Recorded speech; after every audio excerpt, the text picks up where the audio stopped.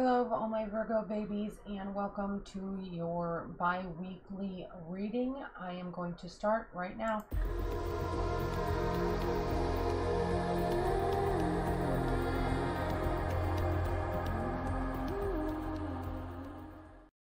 Now, as usual, if you have not already done so, go ahead and subscribe and make sure that you ting that bell so you are notified when I go live or when I upload new videos. Now, as I'm sure you see, things are a little bit different this week. We're going to have 2 overall cards, and I have added 3 more decks, so we're going to have an overall of 5 decks that I am going to be drawing on and adding clarification cards to. Now, I've already shuffled and prayed over the cards, so I'm just going to go ahead and start. Now, this first card is how you feel about your position in life right now. The second card is what you most want. The third card is what your fears are.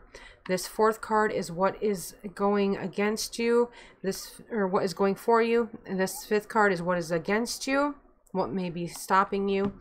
The sixth card is what you need to know for your personal growth. And the seventh card is the overall general advice for the next 2 weeks for you guys. Now, as I'm dealing out these clarifying cards, I want to remind you about the teaching Facebook group, which the link is in the description. So you can just click on the link and it'll take you right to the group, and you can request to join the group. If you are interested in learning the tarot, learning herbal home remedies, crystal healing, anything to do with the mystical disciplines, you can join the group for free right now, but sometime in the future it may end up being paid, so go ahead and get in right now while you can, while it's still free.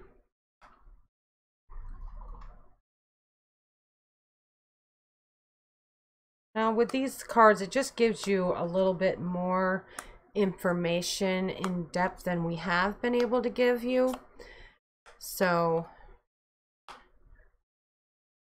just more beneficial for you guys. And if you want a personal reading with me, of course, you can always go to astrologyoils.com and purchase or book your reading with me there, and I would be happy to do a personal reading for you. Okay, guys, let's go ahead and get this underway here. Now let's draw your overall cards here. Well, this is a good one. This is the 7 of Cups. It looks like you guys are going to have a lot of different opportunities coming your way this week, and they're really good opportunities. Sometimes this can be a little confusing, but don't let it get to that point with you. Just look at each opportunity as it comes, and if you have to wait to make your decision, do so. Just judge each one carefully about what you truly want, and then pick the one that is best for you. But they all look like they're great opportunities. And of course, you back that up with the 9 of Pentacles. And it looks like no matter which way you go in the next couple of weeks, any of these opportunities are going to be, you're going to be able to take them and run with them and be very prosperous when it comes to these opportunities. So that is really great energy for you guys to start off with. Okay, and then you have the 6 of Air coming in to tell you that you have some familiars that are trying to tell you something, trying to give you some information. So if you keep seeing an animal around the same time of day, same place, what have you, go ahead and look up online what the spirit of that animal, the definition of that is. And you can get some really good insights on what is trying to be told to you through those familiars. And you're also going to have the Queen of Swords coming in. Somebody's going to come in and help you really organize your life, either professionally or personally. But this person really likes to put things in lists, really likes to help you get rid of things that aren't serving you and to bring in things that will really help your life out on a daily basis and make things, you know, make things better for you. And now you have the Five of Swords energy coming in here. You're going to have a lot of information coming to you, and it's going to feel maybe that it's coming at you all at once, and you're not really sure how to take it. There is some triumph here, but with the triumph comes a little bit of exhaustion, and you're really not sure which direction to go. You really don't know where to take this information. But you have the Ace of Bows coming in after that, which is the spark of life. And you're going to have some clarification on which direction to go here. And it's really going to help you out in the long run. Know what your true life's desire is, because you have the Son of Cups coming in along with that energy and really helping you to think about what your heart's desire is and what you truly want out of life and where you want to go, and who you want to be with, what kind of relationships you want in your life. And you're going to be doing a lot of thinking and fantasizing about just exactly where you can take your life from here on out. And that is all fine. That is all good energy. The Son of Cups knows that the beginning of all manifestation is fantasizing and dreaming about what you really want. So go ahead and really do some thinking in the next couple of weeks about what you really want.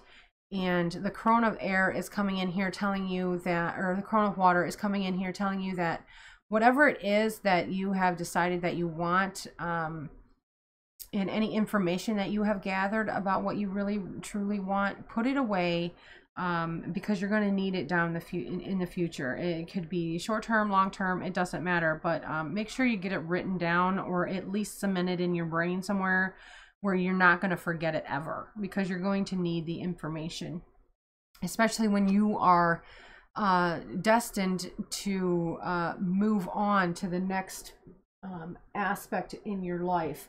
You know, this is what you really, really want. You want to be able to move forward. You feel stagnant. You feel like you're stuck in the same spot. And this, what you really want is to be able to move forward. And like, you know, the Hangman is coming in here and you know, really saying that you're sick and tired of having everything up in the air and not knowing what direction to go and not knowing the answers and having nothing shown to you. You're desperate to know the answers to quite a few things, and that is what you really, really want. Another thing that you really want, and you want to know. You want to know how to manifest what you want. The Eight of Bows is hearth fire. It's all about knowing how to use everybody's passions together in order to will things to happen for you and for the collective. And what you really want to do, what you really want is to know how to do that. You know, you see people doing that on a daily basis, but you're just dumbfounded as to how to do that. In this position, this is all about what you really want the most. And then you have, you know, the Nine of Swords coming in here and saying that, you know, you're letting the past and all that negativity and questions and things like that come in and affect your present. You want to be able to shut it out. You want to be able to let it go and release that negative energy and move on. Now, card 3 or position 3, what are your fears? You're afraid that you're not going to be able to balance and be able to, you're not going to be, you feel like you're not going to be able to find that balance that you need in order to find the strength and direction and that stability that that you see other people having. And you also fear, again, temperance is here. You also fear that you're going to overdo things and not be able to stop. Maybe you've had an addiction to something in the past, and you fear that addiction. You fear that it's going to come back and ruin everything you've worked so hard for, and it's going to make you struggle again. And you're not going to be able to see that light and be able to move past the struggle and find your way. And you have the 5 of Pentacles, and you're fearing the concentrating on the lack and the struggle and the not being able to stop. And these are all of your fears and things that are getting in your way this week. You need to learn how to collectively control those fears.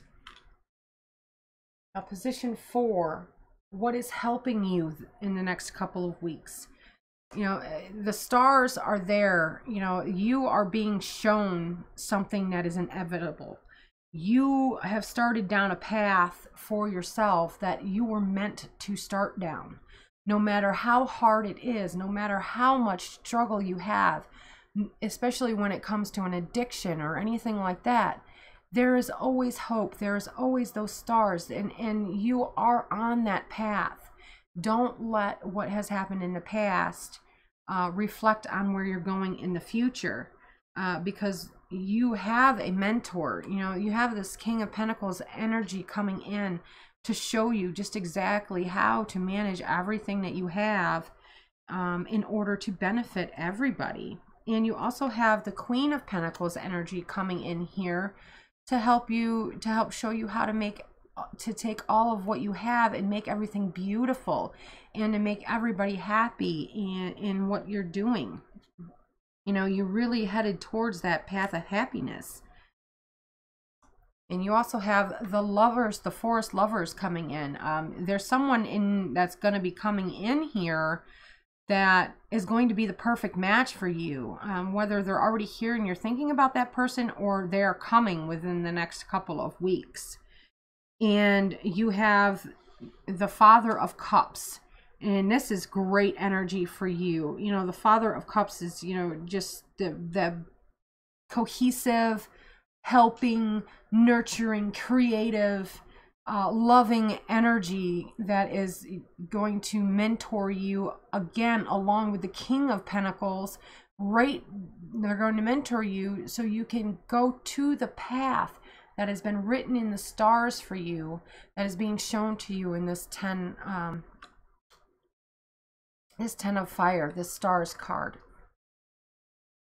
It's all written in the stars for you. You just have to follow the path that these kings are writing for you or showing to you. Now, this 5th card, what is going against you? What may be stopping you? You want to see instant results, and the 5 of Earth is here, to remind you that not everything is instant results. You're not going to see, no matter how hard you will things to happen, you're not going to see them instantly. It's going to take time. It takes time for the water to wash away the earth and to erode a rock. It's not, the water can't hit a rock and then instantly dissolve it. It takes time. And that's what the 5 of Earth is reminding you, that no matter how much you want something to happen, you have to be patient. You have to allow things to happen. And you have the Queen of Pentacles coming in to help you with that as well. She's here to teach you patience and to teach you the virtue of really paying attention to detail and paying attention to the steps that are needed in order to build and grow something really beautiful. And you have the Three of Pentacles coming in to let you know that, you know, you will see some results. You are going to be seeing some results, but don't take that for granted. Don't think that just because you're seeing a little bit of results, it doesn't mean that you're going to see, you know, the Ten of Pentacles or the Nine of Cups coming in there and showing you an instant result. You have to start being independent and taking things the way, you know, taking things slow and seeing things for what they are. And the Queen of Arrows is all about, you know, that peaceful, quiet, independent energy that is, you know, happy and releases all of that negative energy, you know, after struggling for so long. You know, you finally see a little bit. Don't let that little bit get you down, because it's not a lot. You know, the Queen of Arrows is there to remind you that even that little bit is a huge relief for you, and it is something that you have longed to see. Now, the Daughter of Swords, you know, you're lacking information. You need the certain information that you're not getting. Be patient and allow that information to come into you. Now, the sixth card is what you need to know for your personal growth. You know, the Mother of Earth is here to help you. She's here to nurture you and to show you how to use your resources in an intelligent way. And she's here to help you get all the resources that you're going to need in order to really learn and discover your true passions and your true will and how to use it to get to manifest the things that you want. And you also have the Eight of Cups energy coming in here for your personal growth, you know, telling you that, yes, you're going to be moving on and you're going to be moving up, but you're going to have to leave some things behind. Don't be afraid to do that. And it's necessary. It's not something that you're going to want to do necessarily, but it's things that you really have to leave behind in order to benefit yourself, especially if you are one of these people that have had an addiction or something like that. Make sure that you're leaving behind all of that negativity and that addictive energy. And you're going to be able to celebrate some of these accomplishments that you're going to see in the next couple of weeks. You know, everything isn't all dreary. You know, you're moving forward, you know, slowly, and you know, but you're moving forward and you are seeing some results. It's just not all at once. So don't get down on yourself. And you have the Seven of Pentacles here. And the Seven of Pentacles is telling you to make sure that once you get to that point where you're starting to harvest, starting to see some initial results from your hard work and your harvesting for the first time, make sure that you write down what you've done. So it will be easy for you to repeat those positive, the positivity, and you're going to be able to repeat that growth and repeat that and reap those rewards over and over and over again. So make sure you write it down and keep track of that. Now, the overall general advice, the Maiden of Air is here coming in and telling you that you really need to communicate with people. Make sure you at every step you are telling people what direction you're going and where you want to be and how you're going to do it. And have fun with everything. Have fun communicating with other people and talking with people and gathering information from other people. Because a lot of times those people that you're communicating with are your lifeline, and they are the ones that are really going to project you forward. And the Two of Pentacles is telling you to have fun starting those projects, because you are creative enough to and balanced enough even though you're kind of afraid that you're not balanced, you are balanced enough to be able to really create some beautiful things. And in comes the Ace of Pentacles, telling you that no matter what you start, you are going to be blessed, and it is a huge financial opportunity for you, whatever you're starting. So don't be afraid to go ahead and go for it. You have the Seer here. You're going to be able to see what is going on and what opportunities out of these 7 are going to be the most prosperous for you. So make sure that you're paying attention to all these opportunities. And like I said in the beginning of this reading, make sure you're using your intuition and really thinking about each one of these opportunities, and make sure that you're picking the one that is going to be the most prosperous for you. But basically, the High Priestess is here along with the Seer, and they're basically the same card. Listen to that intuition. Make your decision based on your gut. You know, you're going to be shown all these opportunities, and no matter which one you pick, you're going to be guided by the divine. So it's going to be prosperous no matter what one you choose.